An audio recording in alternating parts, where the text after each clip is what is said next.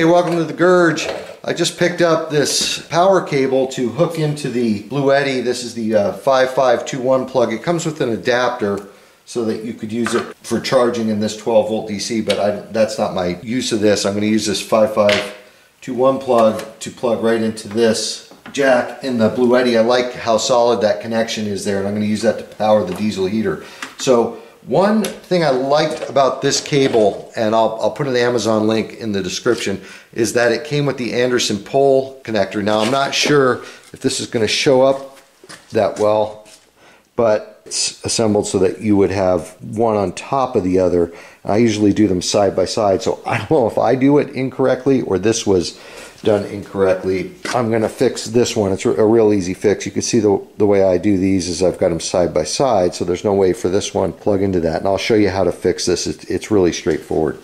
So to change this around, what you're going to do is you just pull this jacket back,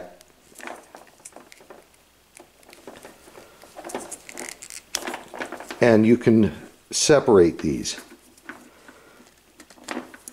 And then you can put them together side by side. So I want them to mate with this. Therefore, let's see which side. I guess I could just do it like that. That's how I want it. So I'm going to put the red on the right, black on the left, like so. And that's how I want it to go together. So when they mate, they'll go like that. So let's put that together. Again, it's really straightforward, easy fix. Just got to get them separated first. Slide those together and we're done. So this, I like this covering though. That's a nice touch.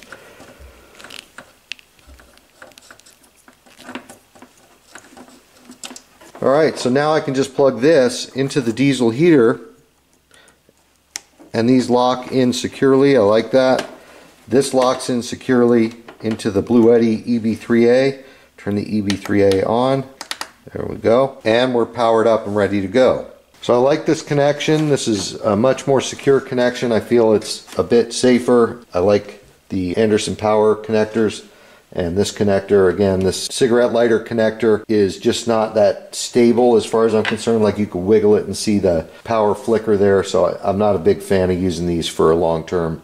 So guys, future video I'm going to cover running the diesel heater on the EB3A to see how long it lasts. I've already determined it works on the DC side. There's a earlier video I did on that subject, and I'll put a link to that video in the description so you can check it out. But it does work.